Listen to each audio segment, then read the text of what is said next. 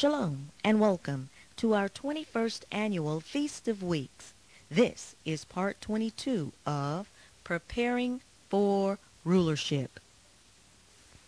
I'm talking about Yahweh tonight. The one that made the product, the manufacturer. And that wrote the manual. And wrote the laws which govern his creation. And if you have a problem, come to the troubleshooter. Come to the right, true repairman. I'm the only repairman. Don't you tell me how to fix you.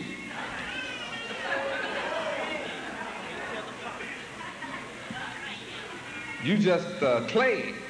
Don't try to tell the potter how to shape you. See, I'm the one who shapes you. I can bust your pot up.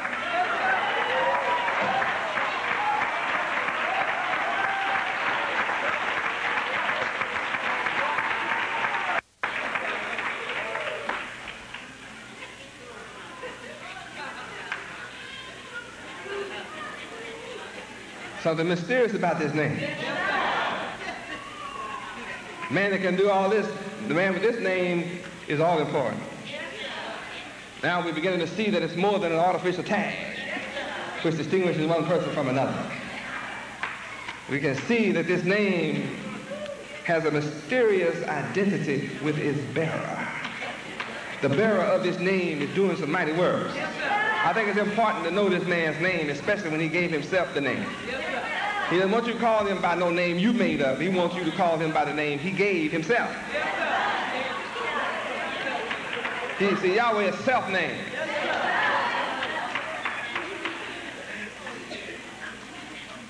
So he won't accept anything else, but you calling him by his name.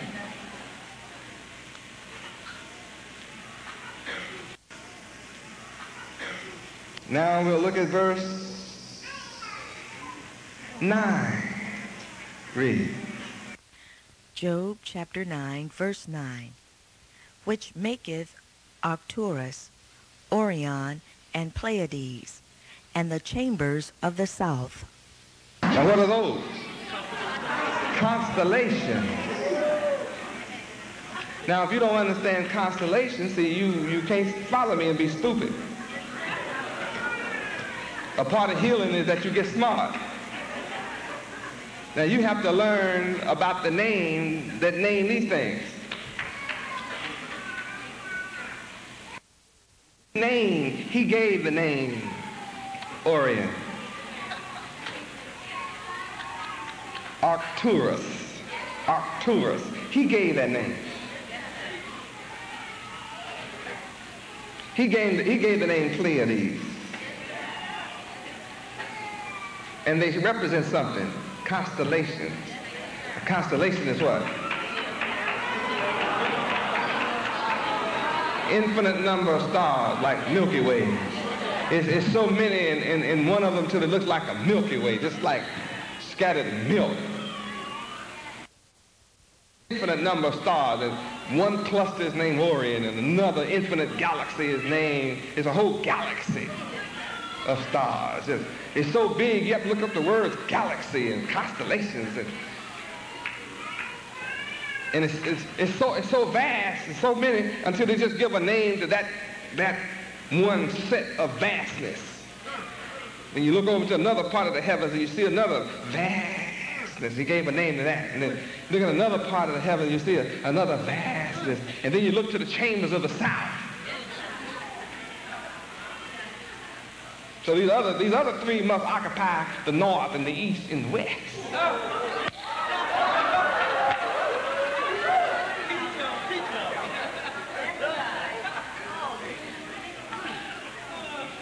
The south is so infinite.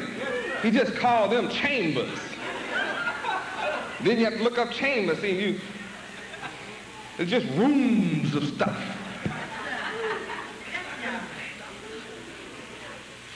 No telling how many rooms in the chambers.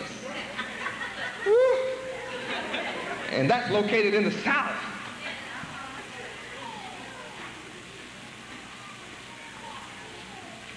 Even out there in the infinity of space, it's charted north, east, west, and south.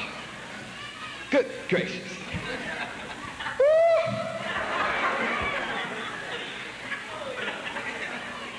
And then we occupy what is called a universe. And we're on a planet within this universe. Then there are constellations outside of this one. And this man, Yahweh, spread all that out.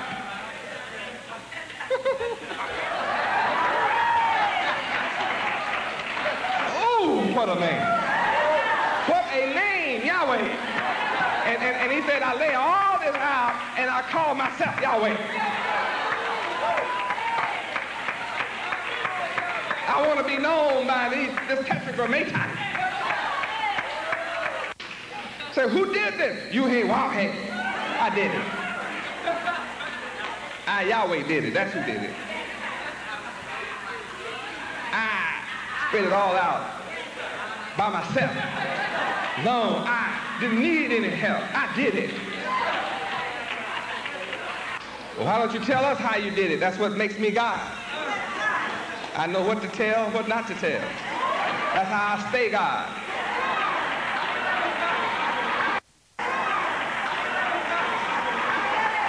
I know if you knew all about how to make the product, you wouldn't have to call, you wouldn't have to follow my manual.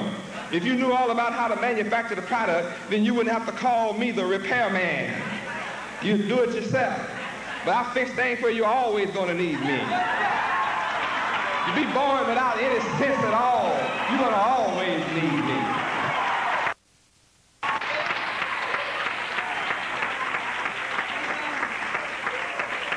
I have manufactured you in such a way that when you are born, you come blank. So that if you try to acquire knowledge outside of me, then the whole world will know that you're a fool. Your days will be short. Your life will be full of sickness and misery and suffering and death and tears and sorrow and hunger and poverty and slavery. And you will have trouble all the days of your life without let up. I designed you like that. But if you want to be able to get your full destiny of peace and happiness and heaven on earth and live eternally, you got to come to the Maker. I made you, so you got to come and worship my name, Yahweh.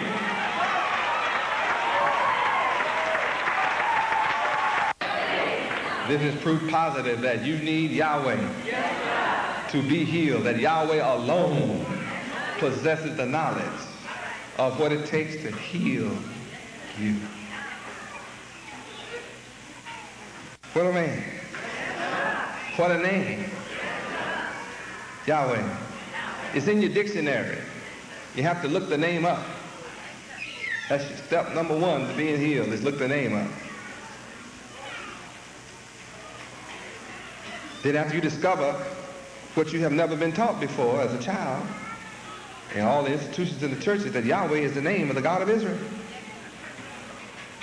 then when you have been calling on the wrong name, you got a problem in your life. Your life is not happy. You are unfulfilled. You've had something missing in your life. Oh, you can't tell me you haven't. Yes, you have. Anybody that doesn't know his creator, something is missing. There's an emptiness in your life. I don't care what you have. You can have all kind of furniture in your home, and you can have the latest car, and your bank account can be overloaded. You can have on the latest designer clothes, finest shoes that money can buy. You can have the most beautiful wife or husband that ever walked on 2 feet, don't it? But without Yahweh, something missing in your life. I'm here to give you that which is missing. The fact that Yahweh is missing in your life means you're sick. Your spirit is sick. And when something's missing in your mind, then your mind is sick. Sick, your mind is diseased. You look up the word disease, you'll understand. It's something it's not at ease in your head. And it can only be filled with Yahweh. You got to have this name living in you.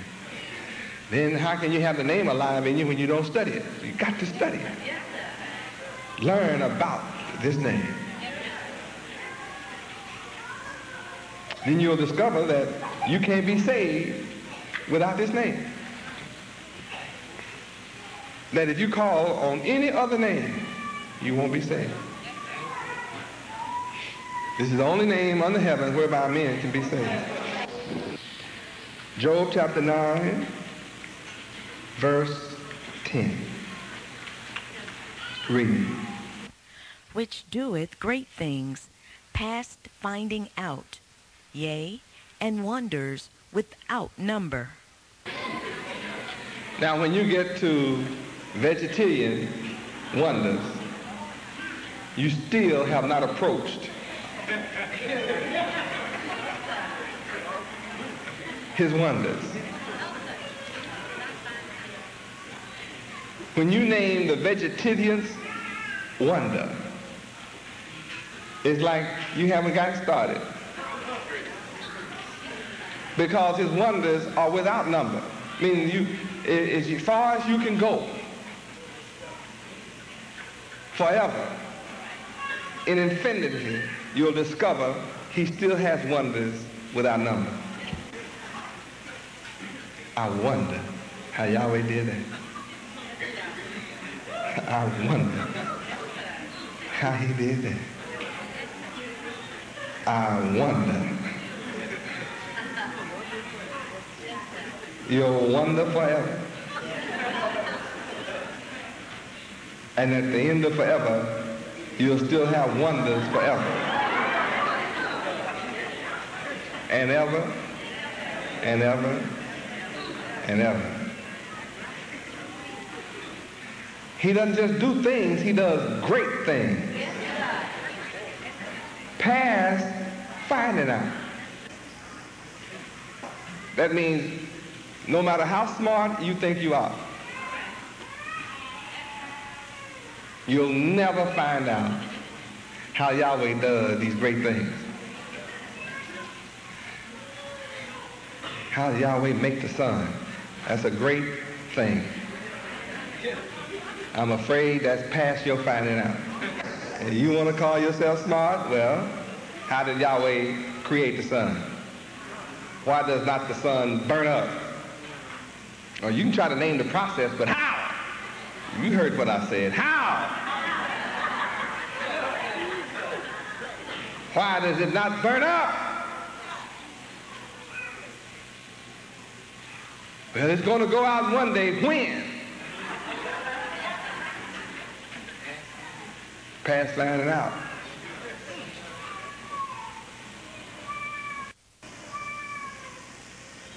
How, when was it created? Oh, some billions of years ago. How do you know? What's your evidence? Were you there? Then how do you stand here and tell me that? What's your authority? I declare to you past finding out, so shut up. Talking about how many eons of years, just shut up. I prove to the world you're speaking out of your head. You are out of control. Without knowledge of the maker, the creator. What a man that does great things past finding out. And does wonders without number. That's my man. Please turn to side 2.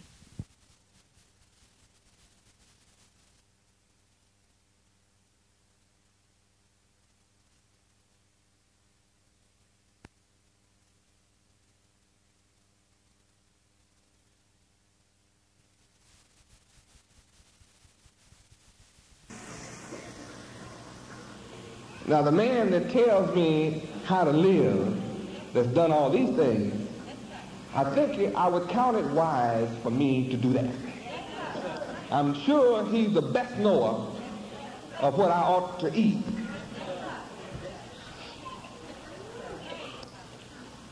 how he created what I eat is a wonder and a great thing. The same ground with one seed brings up a sweet fruit, and the same ground will bring up a fruit that's bitter. Same ground. That's a wonder. And that's a great thing, past finding out.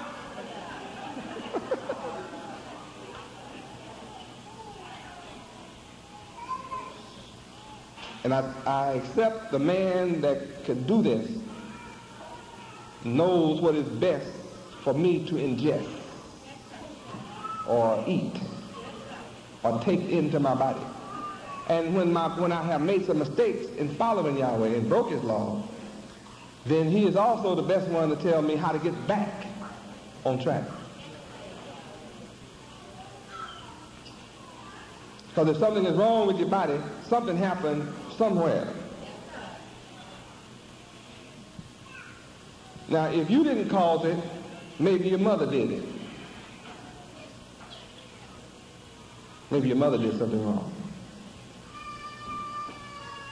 And if your mother didn't do anything wrong, then maybe your grandmother did. And if she didn't, maybe your great-grandmother did. Because you're paying the price for somebody doing something wrong somewhere.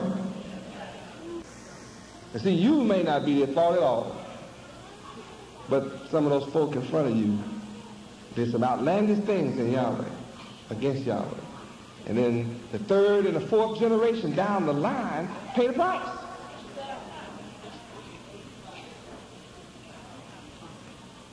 Now, our parents and foreparents that spend the 310 years in slavery direct,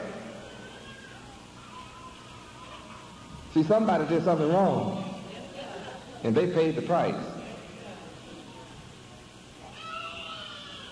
And then it was written that at the end of the 400 years of suffering and being afflicted in America, that one would come to relieve us of our affliction. And I'm here bearing the name Yahweh, who talked to Abraham to do just what I promised. What a blessing. Now, when we can look out and see that one of us is afflicted, or one of us have a disease, or one of us have a sickness, or one of us have a problem with the product that Yahweh created at one time in perfection, when we see it imperfect, it's enough to put the fear of Yahweh in us. Or it should be. Yahweh let us see death to appreciate his power to give life. See, I don't know about you, but I'm just glad to be alive.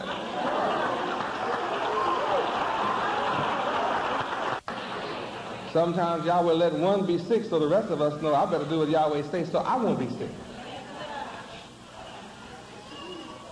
Or so my child or my grandchild or my great-grandchild won't be sick. I better keep the law because I don't want that to come up on somebody that I feel close to. I don't want any blood on my head, so I think I better do what Yahweh says, because I can see he will surely punish those who are disobedient. I got the evidence. It's right in my face. I see that. In the meantime, I'm here to reform, regenerate, and repair.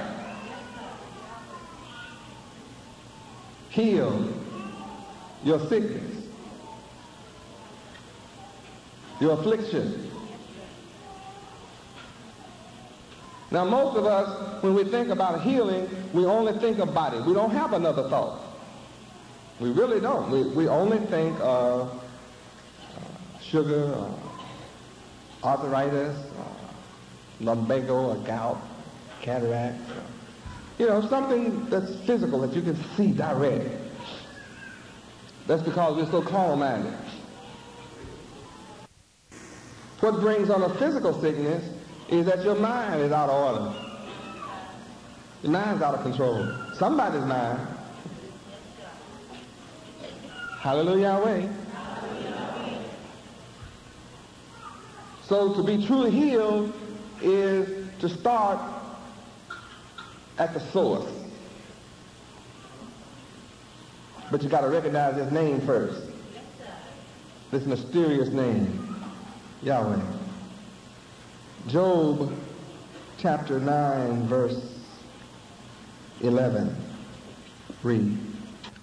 Lo, he goeth by me, and I see him not.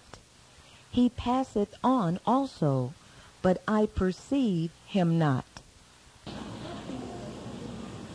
I told you earlier that I would prove that Yahweh can go right by you and you don't see him. That means he's a spirit? He's invisible? No. Walking, I walk right by you. You're sitting in your seat looking at me now. And you cannot see me. Yes, I do. No, you don't. Unless you know who I am. To see me is to know who I am. And if you don't know who I am, you cannot see me. And here it is, right in this book. Yahweh goes right by you. You see him not. He passes on also, but you don't perceive. You don't perceive me? Don't understand. You don't comprehend.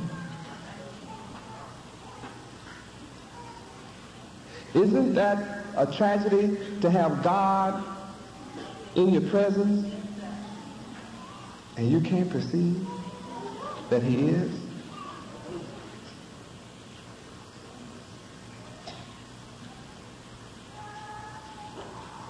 Is it not a tragedy to think that God can walk right by you and your mind can't see him? Your spirit can't see him? And the whole world wants to see God. And you have God right in your midst. And to not see him, what a tragedy. Everybody's waiting on the Son to return. But the book says when he returns, the world won't see him. John 1:10. Come on.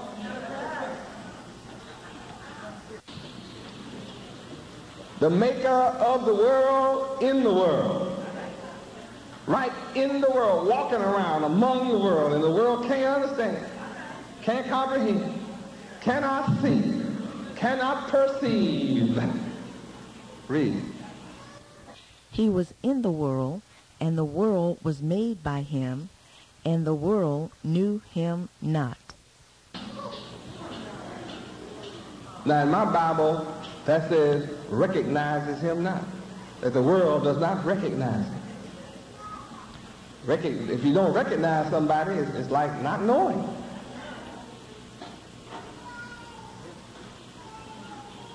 It's like he's in a disguise. He's alive, but you don't recognize him. He's living, but you don't recognize him. He walks up and knocks on your door and stands right in front of you and talks to you, but you don't recognize him. See, he's still real. Because you don't recognize him doesn't make him unreal. He's not invisible in the sense that you've been taught ghosts and spooks, but he's standing right there in a physical sense, and you can't perceive. This is God.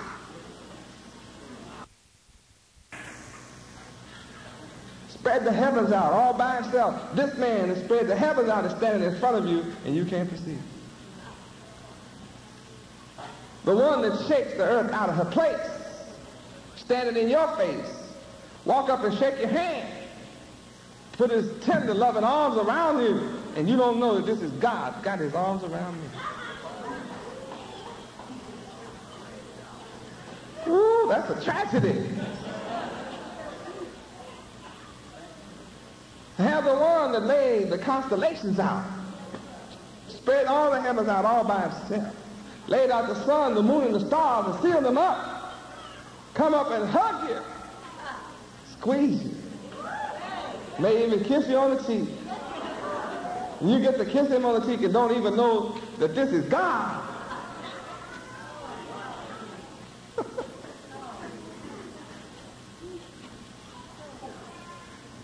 the maker of the world.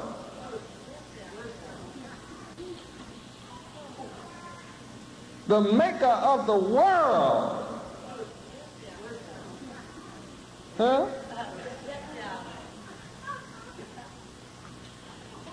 Reach out and touch you. The maker of the whole world. Just reach out and touch you. Lay his sweet hands on you. And you don't understand who this is. This book says he will be right in the world, right here. And the world won't be able to understand, recognize who I am. I'm the one. The book says the Son made it all. Then come get in the world and walk around.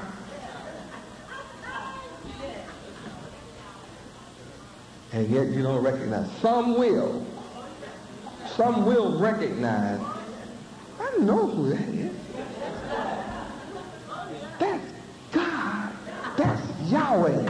I know it. You can't tell me that's not Yahweh. That's somebody special, and I know it. You can't tell me he's not special. Here's the one that made the world come to his own people that look just like him,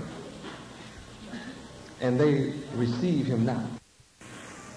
You look up the name in the dictionary and you see that here's the name I was never taught about, and here's the man that's come bearing this name, teaching me about the name, teaching me about the mighty works. I'm reading it myself. I'm hearing it read myself. He's not making it up. I'm hearing the word itself manifest live in my own ears, in my own sight.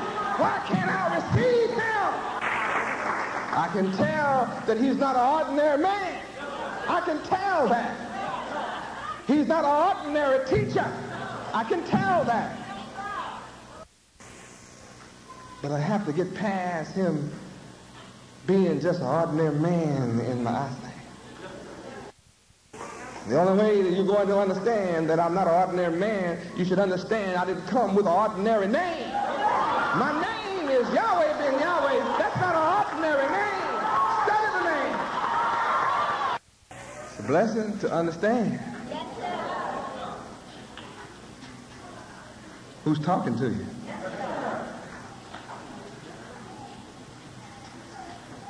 I'm not running back and forth speaking of my own mind. I'm bringing you the living word because I'm alive.